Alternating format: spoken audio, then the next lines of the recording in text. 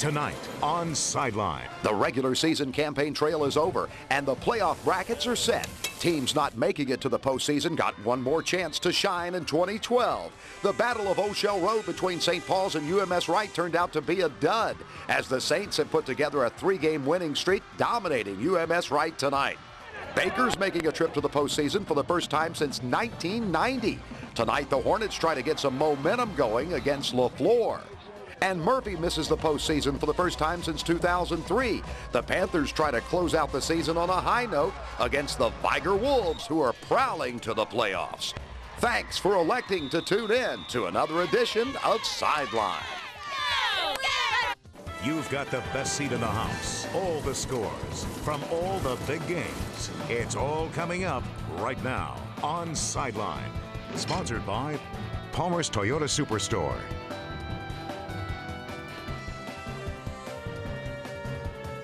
Now, here's Randy Patrick.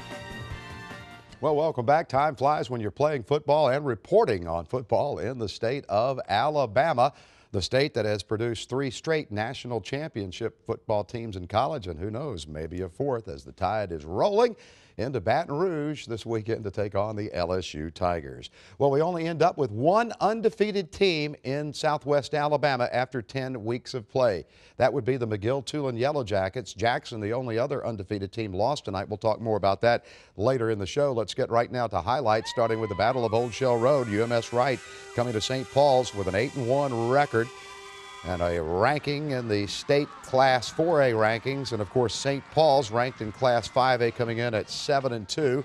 Terry Curtis trying to devise a game plan to score some points against a tough St. Paul's team that has an awesome offense. And Bradley Paget strikes early to Kylan Towner, and the Saints offense is in gear. And the crowd with plenty of horns and plenty of things to cheer about tonight. That's Jordan Huff around the right end for the touchdown. And we clean off the lens here to see another Jordan Huff touchdown. And UMS Wright avoided a shutout, getting a second-half touchdown as St. Paul's wins it 38-8, your final score. The Dogs will host St. James next week in round 1 of the playoffs, and the Saints will play at Eufaula. Baker's headed to the playoffs for the first time in 23 years. They're at home tonight. The Hornets hosting the LaFleur Rattlers, and Baker has an awesome running back, and Baron Tyson, and here he comes. And there he goes, number 20 around the left end, in for the touchdown. And it's 14-0 in favor of the home team, Baker Hornets. And again, it's Tyson, this time lowering his head, taking a hit, but he gets 6 in return. 21-0 in favor of Coach Jack French's team. And LaFleur trying to get something going. Dominic Johnson with the touchdown pass to Corey Lee. And that's good for 6. The Rattlers are going to the playoffs. They'll be taking on Benjamin Russell next week on the road, while the Hornets will be at Foley. Baker wins tonight 35-12, your final score. Baker 7-3 to complete the regular season. LaFleur falls to 3-7. Bryant and Daphne tonight. Good news. Got a text earlier today from Coach Glenn Vickery. He says he's improving and things are looking good as far as his illness. Daphne's Terrence Fleeton there with a short touchdown run. Then Alma Bryant's Justin Bowie throws, and it's intercepted by Tanner Lee for the Trojans. And that would put Fleeton and company back out on the field. And Fleeton to Waylon Tolbert in stride across the middle, and there he goes. But he's going to be run down by Ronald LaFleur. Never quit.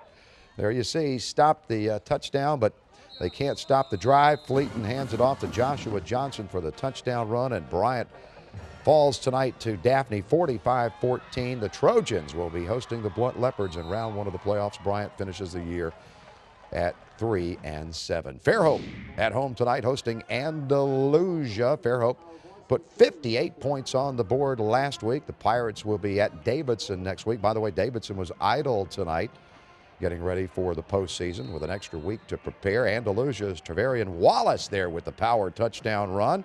And Andalusia is on the board in Buccaneer country, and the Pirates going to come right back, though. Our player of the week from last week, Nate Andrews, he knows how to find the end zone. He scored 7 touchdowns last week, and Fairhope rolls to a 49-14 win tonight. They take an 8-2 record into the postseason. Escambia High School from Atmore coming down to take on Baldwin County. And Baldwin County looking for that elusive first win of the season.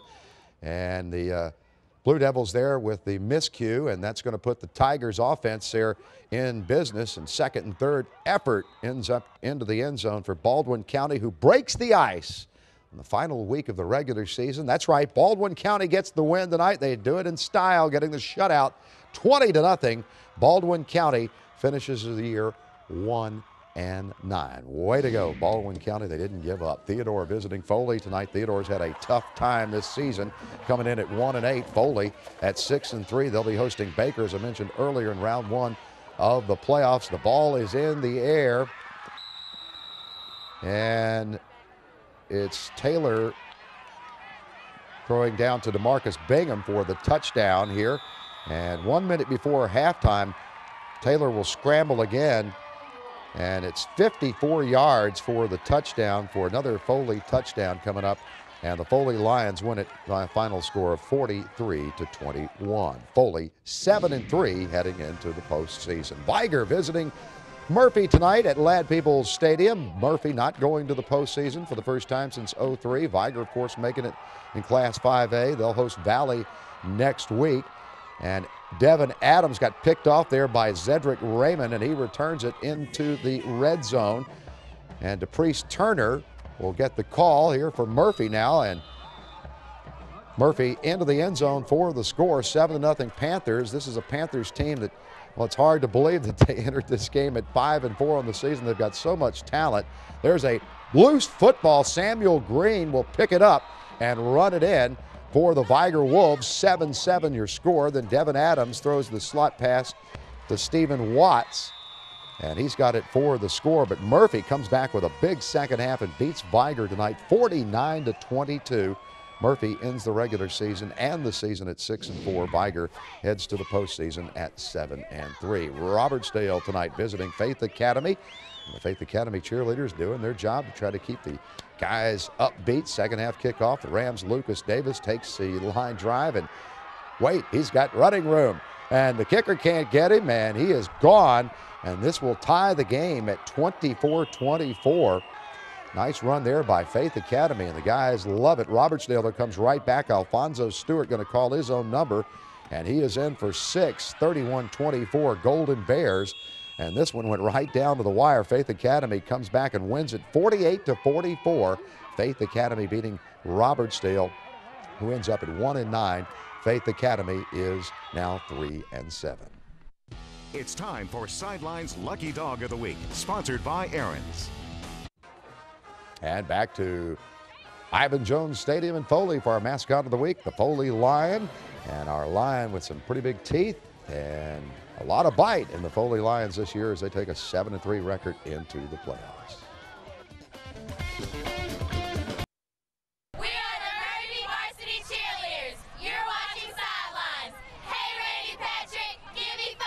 Let's go! All right, congratulations, our Murphy cheerleaders, our cheerleaders of the week.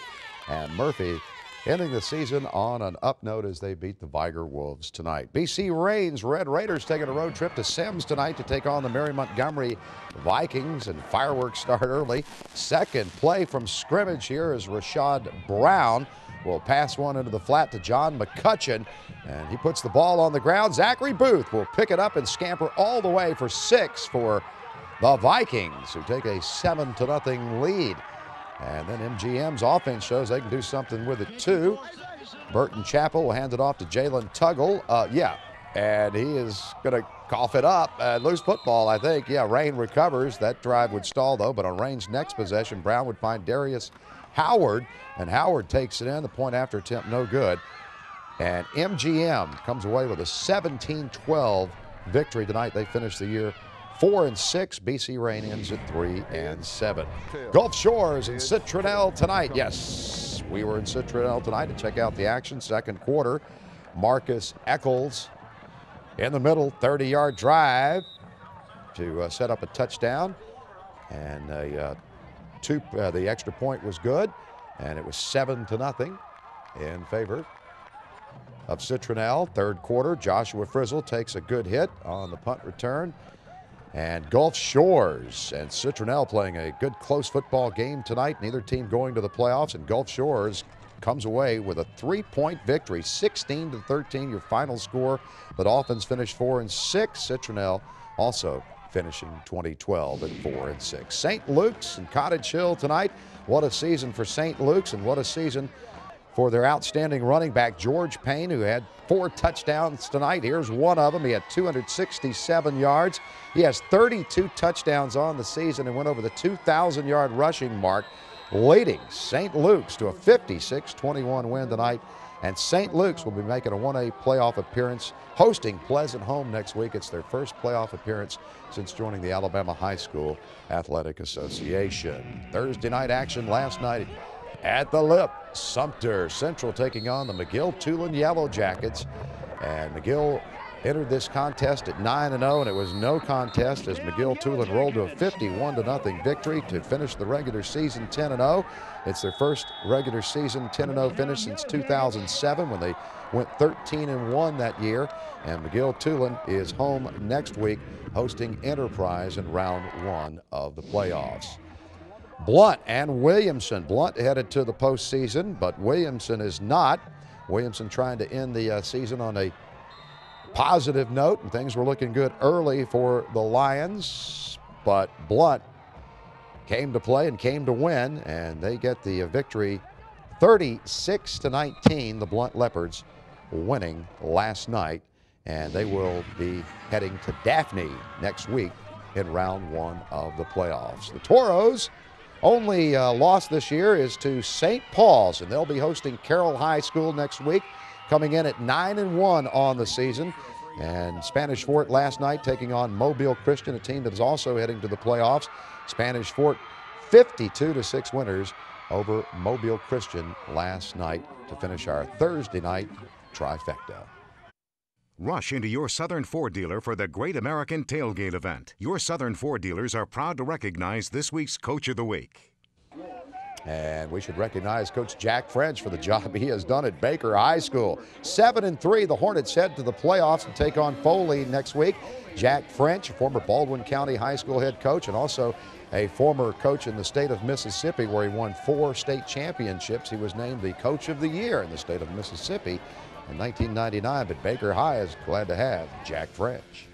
Keith Palmer here from Palmer's Toyota Superstore. You got to see this play.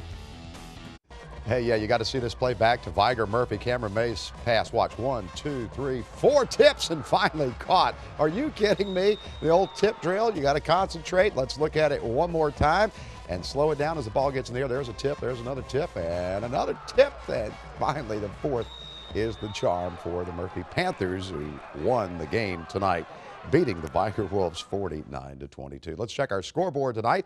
Hey, Jackson and Thomasville tonight. What a rivalry this game is. And they throw out the records, and, well, that's what they did. Jackson came in at 9-0, Thomasville at 7-2, and Thomasville gets the win 31-21.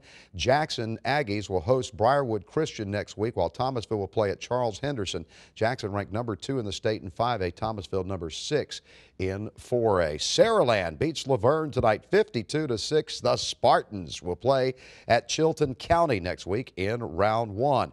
Washington County stays hot, 30-14 winners over McIntosh tonight, and Washington County will be hosting Houston Academy in round 1 next Friday night. Sweetwater and T.R. Miller 28-27. What a game.